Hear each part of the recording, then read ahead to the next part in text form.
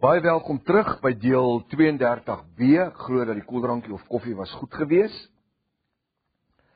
En terwyl ons so gebreek het vir 'n koffietjie, het ek met Wikus gepraat. Wikus Norkeer, dis die kameraman. En toe rondom dit wat ek nou met u gedeel het, en toe praat ons oor dit dat op die oomblik word daar gepoog of daar word gekyk. Inteendeel, Zuma het 'n stelling gemaak en gesê dat hulle gaan die afgode godsdiens, met ander woorde the ancestor spirits, Sangoma, die curriculum moet verander word, dat die skole ook dit akkommodeer. En dit is nie Zuma wat dit doen nie, dis UNESCO, hy praat uit UNESCO se mond uit. Omdat 'n president kan nie 'n skool se kurrikulum verander nie. Dit kom hoër as dit. Dit kom van UNESCO af. Al wat hy doen, soos wat satanisme 'n godsdiens is. So word, en ek gaan 'n Engelse woord moet gebruik, witchcraft, want dis wat dit is. Word witchcraft ook nou 'n godsdiens. En die kinders moet in witchcraft geskool word as 'n vak. So jy moet leer om 'n Sangoma te word. En daarom verbaas dit my nie van ons Pinkster kerke sê dat the ancestor spirits is part of the Holy Spirit nie. Kan jy jou dit indink? En dan moet aspirant pastoore eksamen skryf oor dit. Kom ons los dit daar, anders gaan ek nou weer goed sê wat dalk nou nie reg is nie. Ons het nou reeds, UNESCO het reeds van 1940 skole, kleuterskole, universiteite. Goed. Wanneer hierdie engel in die hemel die aankondiging maak volgens vers 8, roep hy eintlik God Almagtig se wraak aan oor al hierdie verskillende nasies, volkere, tale en godsdienste wie met hierdie Rooms-Katolieke kult gemeenskap gehad het. Daar sal ons later in die boek Openbaring lees en verstaan wat die woord van God sê. Ek, God Almagtig, gaan haar en haar dogters en verwante godsdienste doodmaak. Dis natuurlik Openbaring hoofstuk 18. Jy kan dit vooruit al reeds gaan lees. Gaan vat Openbaring 18 en gaan lees om net 'n bietjie daar. Omdat hulle almal gedrink het van die wyn en deel gehad het aan haar geestelike hoerery. Goed, 22.8. Hulle wie die dier aanbid, dit is vers 9. En 'n derde engel het hulle, die vorige twee engele, gevolg en met 'n groot stem gesê: As iemand die dier en sy beeld aanbid en die merk, in hakies, die mikroskopie implanting, op sy voorhoof of op sy hand ontvang. Ons is nou steeds besig om nader aan die waarheid te beweeg, wanneer die derde engel, hulle naamlik die tweede engel gevolg het en met 'n groot stem uitgeroep het. As enige persoon op die aarde na die wederkoms van Jesus Christus vir sy bruid hierdie antichristiese beeld aanbid, 2, die merk, naamlik die mikroskopie implanting op hulle voorhoof of hulle hand ontvang, sal met hulle gebeur wat in die volgende versgedeelte verduidelik word. Net voor ek aangaan hierso, wil ek net verduidelik dat wanneer ons by Openbaring 13 kom, sal ons sien hoe hy sê dat hulle gaan 'n merk op die regterhand en op die voorkop ontvang. Toe ons by Openbaring 13 was, het ons gesien dat hy sê daar Openbaring 13 vers 16 tot 18 dat hulle 'n merk op die regterhand en voorkop ontvang, waarsonder niemand kan koop of verkoop behalwe hy of sy wat die merk op voorkop of regterhand het nie. Mikroskopie implanting. Vers 10. En of sy sal ook drink van die wyn van die grimmigheid van God, wat gemeng ingeskink is in die beker van sy toren, sy oordeel. En sy sal gepynig word met vuur en swaal voor die heilige engele en voor die lam. Hierdie versgedeelte verduidelik dat elkeen wie hierdie beeld van die antichrist aanbid en hierdie genoemde merk ontvang het, sal drink van die wraak van God teenoor hierdie kerklike okkult en haar dogters afgestikte kerke ook, want sy noem haarself the mother of all churches. En dis wat ek sê, sy is niks van my nie. Johannes neem tyd om vir ons te verduidelik hoe hierdie wraak aan hulle bedien sal word, wanneer hy verwys na 1, dat hierdie grimmigheid van God sal gemeng, suiwer in hierdie beker vir hulle ingeskenk word. Wanneer hy sê meng, dan meen hy gaan vir haar teruggee, presies dit wat sy vir die wêreld gegee het. 2, en ons sal gepynig word met vuur en swaal. Dis natuurlik, eerstens, wanneer ons Openbaring 18 gaan lees, gaan ons sien dat die Vatikaan eerstens verbrand gaan word, daarna natuurlik die slag van Armageddon, waar die aarde generaal deur vuur en swaal verwoes sal word, wat natuurlik die atoomvuurpyle is, en die atoomoorlog, en die chemiese oorlog ook natuurlik. Nommer 3, voor die heilige engele van God, die lam en die 4 lewende wesens, die 24 ouderlinge wie op 'n troon sit, en die bruid van Jesus Christus, ons sal reeds die troonkamer van God, ons Vader, bestudeer, en weet verseker wie almal in hierdie teenwoordigheid is. Troonkamer sê in Openbaring hoofstuk 4, Openbaring hoofstuk 5 is die troonkamer. Hy sê in Jaffa, die Vader sit op die troon, 24 ouderlinge, die 4 heilige wesens, die see van glas, die heilige engele, die lam Yeshua of Jesus met die boek wat verseël is met die 7 seels, en dan natuurlik ook die heilige engele. Dit is almal wie in die troonkamer is. Vers 11. En die rook van hulle pynig gaan op tot in alle ewigheid, en hulle het dag en nag geen rus nie. Hulle wat die dier en sy beeld aanbid, en elkeen wat die merk op sy naam ontvang. Hierdie het natuurlik te doen met die Openbaring hoofstuk 20 vers 11, dis die wit troon oordeel, maak 'n nota, Openbaring 20 vers 11, kan 'n bietjie gaan lees daar. Wit troon oordeel, dis waar die veroordeling plaasvind, en dan in die volgende nota, Openbaring 20 vers 14, vers 6 tot 16, waar hy sê dat, en hulle word in die poel van vuur gewerp, die hel. Onthou ek het reeds vir julle al gesê in die kursus, die hel bestaan nie vandag nie, daar is nie 'n hel nie, nie nou nie. Die hel word eers geskep na die wit troon oordeel. Dan sal die antichrist en die demonies en die geeste en die ongoddelikes in die poel van vuur gewerp word, van swaal en vuur. En nou hoor ek in die nuwe teologie steek kop uit wat sê, die hel is nie vir altyd nie. Die hel, as daar 'n hel is dit net tydelik. Iemand maak nou die dag 'n stelling en sê, maar hoe sal God mense skape, of hulle formeer, sy gees in hulle sit, en dan eendag hulle in die hel brand? So sê ek, maar soos wat Adam en Eva die keuse het, daar is die boom van kennis van goed en kwaad, en daar is die boom van die ewige lewe, het ek en u vandag presies dieselfde keuse. Die boom van die ewige lewe is Jesus Christus of Yeshua, en die boom van kennis van goed en kwaad is die duiwel. Kies vandag watter God of Elohim jy wil dien. Wil jy Yeshua dien, of wil jy die duiwel dien? En die keuse wat ons maak, veroorsaak dat daar nagevolge is wat gedra moet word. Hoe moeilik is dit? Het die keuse gemaak om hierdie kursus in die eskatologie te doen. En in hierdie kursus, ongelukkig, hoor u goed wat in die kerke gebeur, en dalk in die eie kerk gebeur, wat nie skriftuurlik is nie. En ongelukkig veroorsaak dit reperkusies. Ek wil niemand uit hulle kerke uithaal nie, asseblief. Ek het nog nooit gesê iemand moet uit hulle kerk uitkom nie. Die einde van die dag is die keuse wat u maak, die reperkusie wat daar is, wat veroorsaak word. Ek kan nie die waarheid lees, en terwille van 'n gemeente of 'n kerkdenominasie, wat goed doen, wat nie skriftuurlik is nie, sekere godsdienstpraktyke het, wat nie Bybels is nie. Nou moet ek die kursus verander terwille van die pastoor, of die gemeente. Ek kan nie. Dan moet ek eendag skuldig staan voor Jaffa, terwyl die woord sê, dis 'n tweesnydende swaard. Die keuse wat ek en jy gemaak het reperkusies, of ons dit wil weet, en of ons nie wil weet nie. En die keuses wat ons gemaak het ons gekies om die boom te kies van die ewige lewe.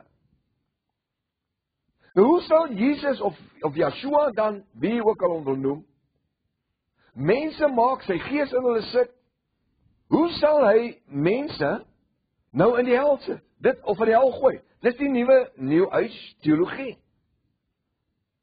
Hy's 'n God van liefde. Dis wat gepreek word. Hy's liefde. Want so lief, Johannes 3:16, want so lief het God die wêreld gehad, dat hy sy eerstgeborene seun gegee het, sodat elkeen wat hom glo, nie verlore mag gaan nie, maar die wêreld. Nou kom ons sê, maar die ateïs glo ook. Die Bybel sê vir my, daar's geen ander naam waardeur ons gered kan word nie, behalwe die naam van Yeshua of Jesus Christus nie. Dit maak 'n verskil. Dis nie elke een wat 'n klein gebedjie agter 'n pastoor opsit wat gered word nie. Luister nou die dag op TBN. Preek die pastoor, by klas toe sê vir die gemeente, sê agter my 'n gebedjie aan. Lord Jesus, I love you so, you have washed me in your blood, you have washed me in the blood. You have cleansed me from my sin, you cleansed me from my sin. Amen. So sê hy amen. Hy sê you are now born again. Om born again te wees, om wedergebore te wees, is om Johannes 3 vers 1 tot 12 ondervinding te hê. Maak 'n nota, Johannes 3 vers 1 tot en vers 12. Waar Yeshua of Jesus van Nikodemus sê, jy moet wedergebore word uit water en gees. Water en gees. En ons het nou al dit hanteer, jy weet waarvan ek praat, volwasse doop en die Ruach Kadesh, die Heilige Gees. Gawes van die Heilige Gees moet in my lewe teenwoordig wees, al 9 as dit kan. Maar hy bedien ons met die gawes, sodat dit hom behaag. So op die einde van die dag, wanneer ek na Jesus kyk op Yeshua in Openbaring 1, dink ek daar in Openbaring 1 vers 7, hy sê hy het oë soos vuurvlamme, en voete soos blink koper. In vers 17, oë soos vuurvlamme, en voete soos blink koper. En in sy mond gaan 'n tweesnydende swaard. Weet jy wat? Dit lyk vir my alsbehalwe 'n lam. Dit lyk alsbehalwe vir my na dieselfde een wat op die kruis gehang het. En sê, Vader, vergeef hulle, want hulle weet nie wat hulle doen nie. Dit lyk alles behalwe die een wat die kruis teen Golgotha opgedra het. Dit lyk my alles behalwe die een wat sê Jesaja 53 vers 4, hy was stom soos 'n skaap voor sy speerders gewees. Hy het sy mond nie oopgemaak nie. Nee. Hierdie is dieselfde lam, maar met oë soos vuurvlamme en voete soos blink koper en 'n tweesnydende swaard gaan uit sy mond uit. Want die ongoddelikes het tot 'n oordeel gekom, want die bruid van Jesus Christus of Yeshua is reeds in die hemel 7 jaar en 105 dae. Of kom ek sê dit andersom, die bruid van Jesus Christus is hier weggeraap by Openbaring 3 vers 22. So hy is nie meer die lam nie. Hy is nie meer die geregtigheid van God nie. Hy is nou die regter. Hy is nou die regter wat die oordeel wil uitspreek. So ek wil vir u sê, want ek sê vir daai persoon wat die dag met my praat, en my vertel, maar God is net liefde. Toe sê ek, wanneer ek kom kyk daar in Openbaring 1 vers 17, is hy nie meer 'n God van liefde nie, hy is 'n God van wraak. So ons kan nie net kom en sê, God is liefde, God is liefde, God. Ja, vandag is hy liefde. Want ons lewe in die tyd van die genade. Vandag is hy vir ons liefde. Vandag is sy bloed presies dieselfde, dit het nog nooit opgehou nie. Maar dan gaan 'n tyd wees, wanneer u as student gaan moet staan, eendag wanneer u dalk 'n pastoor is, of 'n leier is, of 'n selleier is, waar u gaan moet staan en vir iemand sê, wag 'n bietjie. Hy is nie net liefde nie. Want ek kan nie terwille van populariteit, en terwille net om 'n kerk vol mense te maak, preek God is liefde, God is liefde, God is liefde nie. Ek en u moet op 'n tydplek kom in ons lewe, en dis wat die eskatologie met ons doen. Hy skool ons, en hy fondeer ons in sy woord, sodat ek en u ons stand kan staan. Wanneer ons moet kom by 'n kruispad, ek kyk wat ek wys. Ek wys nie 'n kruispad so nie. Ek wys 'n kruispad soos 'n vee. Kan jy my hande sien? So, kyk daar. 'n Vee. Wanneer ek by daai kruispad kom, waar ek sal besef dat die woord van Jesus is 'n tweesnydende swaard. Hy sny reguit. Hy sny nie om die hoeke nie. En as u as 'n eskatologie student nie bereid is om hierdie woord reguit te sny in die lewe nie, los die kursus, jy is besig om jou tyd te mors. Dit gaan vir jou niks beteken nie. Want vorentoe in jou lewe, gaan jy sekere keuses moet maak. Wat dan pynlik gaan wees. Wat heel waarskynlik dogmaties gebaseer is. Ek sê, kom ons vat die woord, ons kyk wat sê die woord, ek gee vir die inligting, u besluit is dit skriftuurlik, is dit nie skriftuurlik nie. U is al meer as 'n jaar en 'n half in die kursus. U kom 'n gewellige lang tyd. 'n jaar en 'n half is 'n lang tyd van ons lewe, man. En op hierdie stadium moet u redelik verseker wees, waar is die Here met u op pad heen met u lewe? En met u bediening? Waar gaan hy my gebruik? Ek wil tog sê, as dit nog nie gebeur het nie, hy gaan nie wys vorentoe. Maar een ding is verseker, dat jy moet staan vir die waarheid, is 'n feit. En onthou die slogan, of die slagspreuk, op my rekenaar, wat Jaffa vir my gegee het 4 jaar gelede, amper 5 jaar gelede, toe ek met die Bybelskool, of met die Bybelgenootskap betrokke geraak het, oor hy nuwe Bybelvertaling wat so uitgekom het, wat ons geblokkeer het. Prys die naam van Jahshua vir dit. Waar hy my die nag 2 die slagspreuk gegee. Staan vir wat jy glo, al beteken dit jy staan alleen. As jy vir dit staan, en jy glo dit, dan staan jy by dit en jy val by dit. Nou weet jy wat die wonderlikheid van dit alles, is dat ons het die woord van Jaffa. Die Engelse woord, jammer ek het so 'n haartjie in my neus wat week. Die Engelse woord is backup, rugsteun.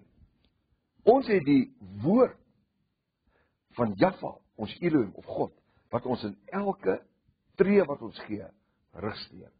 En daarom sê ek nie 'n ding, as dit nie skriftuurlik is nie, as ek dit nie kan bewys nie.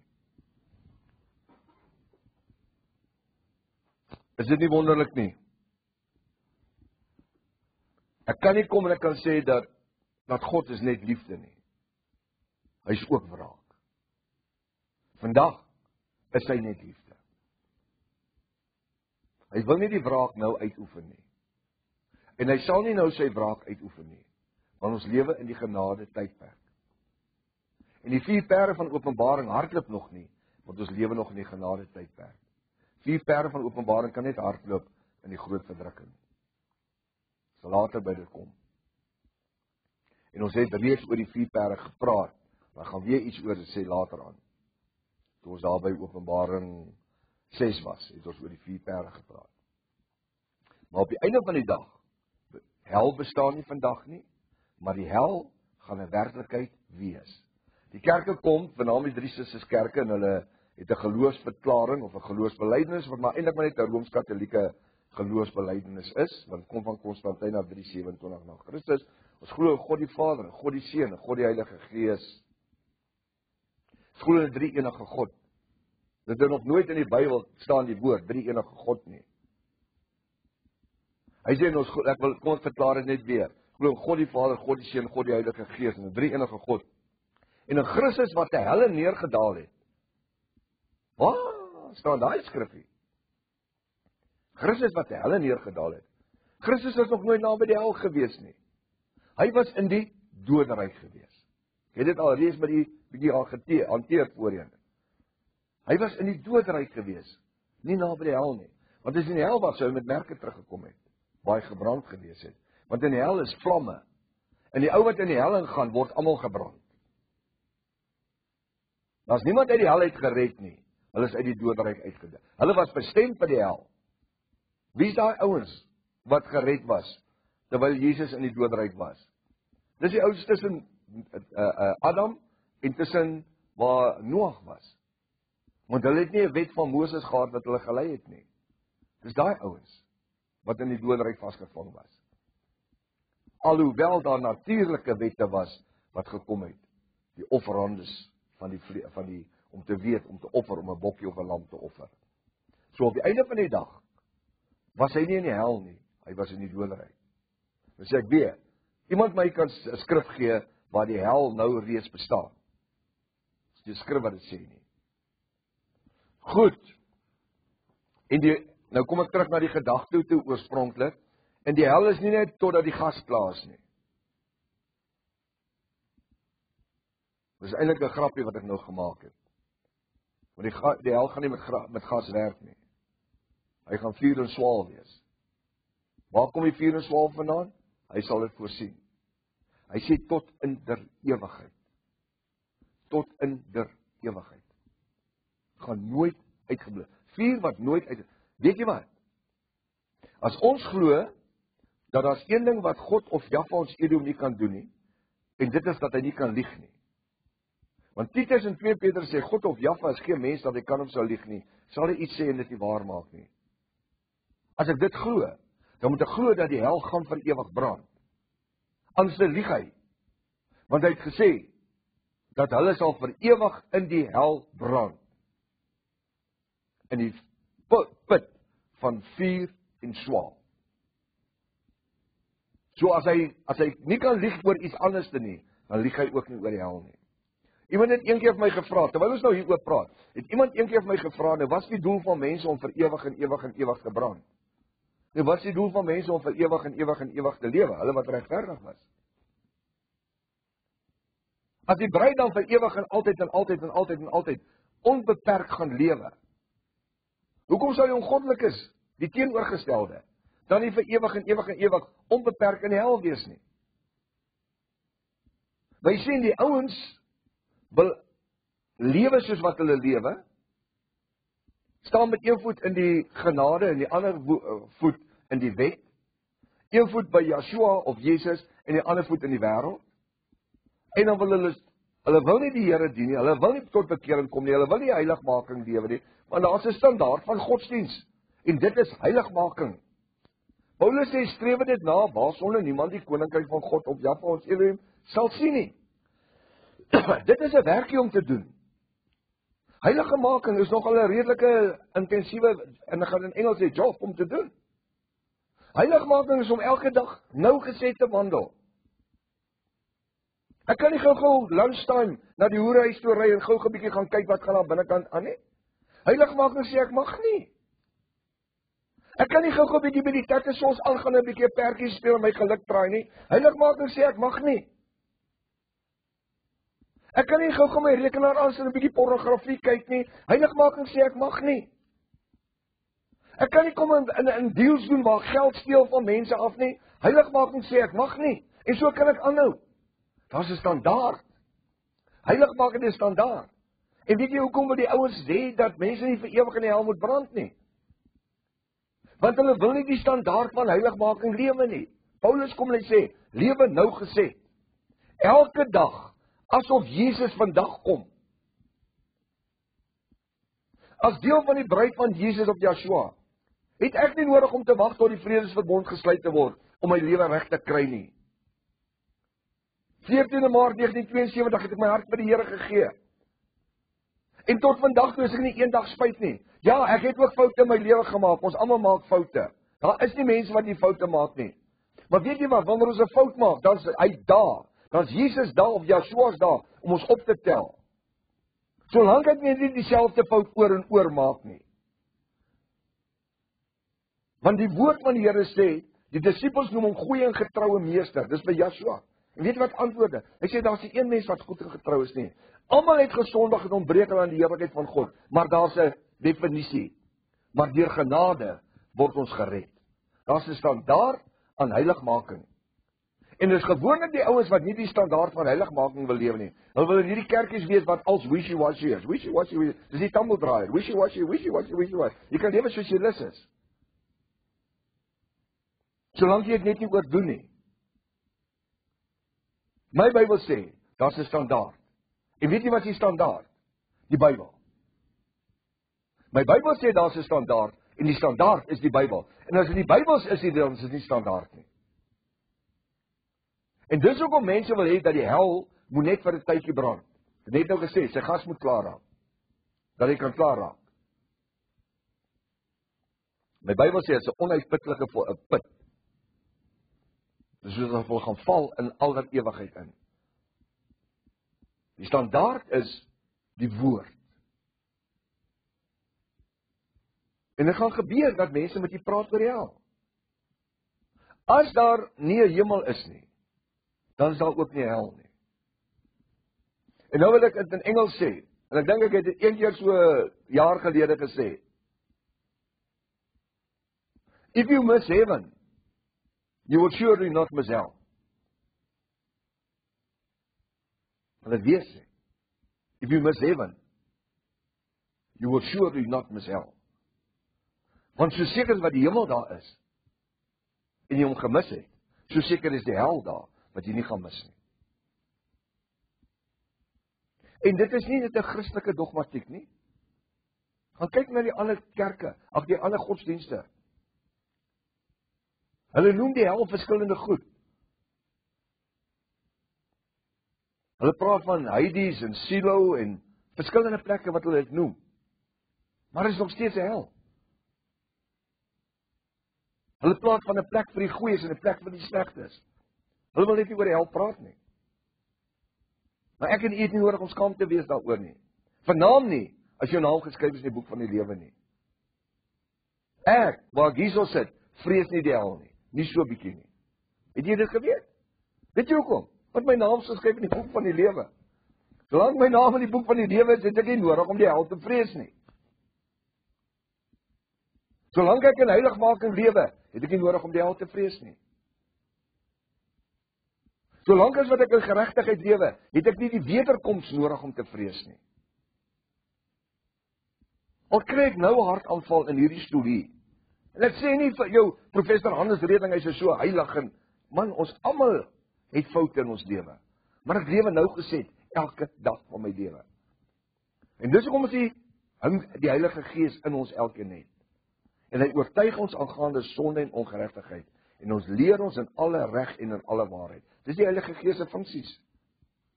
Hy leer ons in alle reg en in waarheid. En ek en u het 'n voordeel bo die wêreld daar buitekant, wat die woord ken. Dit gee my nie 'n vrypas na sonde toe nie. Maar dit bring kalmte oor my, dat ek nie die dood vrees nie, want die dood is net 'n gordyn waardeur ek stap in die ewige lewe. My pa het my dit geleer toe ek 'n seentjie was van 6 jaar, van 11 jaar oud. Ek vrees nie die wederkoms nie, want ek is eenige tyd gereed om hemel toe te gaan. Ek vrees nie die hel nie, want hy speel geen rol in my lewe nie, hy het geen effek in my lewe nie. En ek vrees ook nie die duiwel nie. Groot bek, ek vrees nie die duiwel nie, nie so bietjie nie. Hoekom nie? Want my pa het hom uitgekla aan die kruis van Golgotha. Efesiërs 2 sê die skuldbrief met sy insettinge is teen die kruis vasgeslaan. En hy het hom ontklee, hy sê hy staan nakend voor ons. Ek vrees nie die duiwel nie. Want 'n slegte goed met my gebeur. Ek soek nie waar daar 'n demoon en 'n satan en 'n ding rondom my nie. Hoekom? My Bybel sê as julle as aardse vaders weet, om vir julle kinders nie 'n slang of 'n skorpioen of 'n klip te gee nie. As jy brood vra nie, hoeveel te meer nie jou hemelse Vader nie. Want 'n goed met my verkeerd gaan vra ek my pa. Gaan vra my hemelse Vader. Ek praat met Joshua. Gaan vind uit. Want my Vader laat seker goed toe in my lewe. Waar kom ek aan die skrif? Job 2 vers 1, Job 2 vers 2 sê, en toe die seuns van God hulle voor hom gestel het, was Lucifer of die duiwel ook daar. En God vra vir die duiwel, het jy op my knegt Job gelet? Dit was nie die duiwel wat die Vader gevra het nie. Die Vader sê vir hom, het jy op my knegt Job gelet? Hy's vroom en opreg. En hy sê vir die duiwel, jy kan alles met hom doen, maar jy raak nie aan sy lewe nie. Hy gee hom toestemming. So kom ek leer iets vandag hier uit. Wanneer slegte goed in my lewe gebeur, dis nie te sê jy lewe in sonde en ongeregtigheid en vra die Vader. As jy weet jy lewe in geregtigheid, vra die Vader. Hy het 'n doel met dit. Hy het 'n doel met dit. Maar kom ons kry vrede in ons hart om te weet, een ding verseker, en ons gaan afsluit, die tyd is ons gevang, dat as ons hier gaan uitlewe, lewe ons by Christus in of by Yeshua in. Hoekom? Want ons naam is geskryf in die lewe, of in die boek van die ewige lewe. Tot ons weer ontmoet, was wonderlik om saam te kuier. Gaan in vrede in die naam van Yeshua, Jesus Christus. Laat dit wees soos dit wees in sy naam.